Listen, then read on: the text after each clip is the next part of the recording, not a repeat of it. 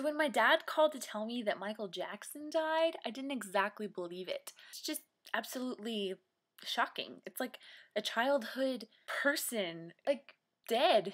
Michael Jackson can't die. Santa Claus can't die. Easter Bunny can't die. The Tooth Fairy can't die. And I'm not saying that Michael Jackson is a mythical, made-up child fantasy. Well, no, I don't mean it like...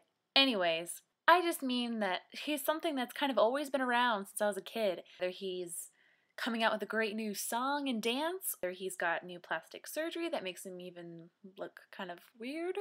He's doing things that maybe aren't so, accepted in society. Either way, he's been around and it's weird that he's gone. Anytime a celebrity dies, it's just weird. It's almost surreal, because when you have your celebrities, like, you hear about them all the time and you see them in the news, but nothing about it hits home and makes them seem real to you unless you meet them.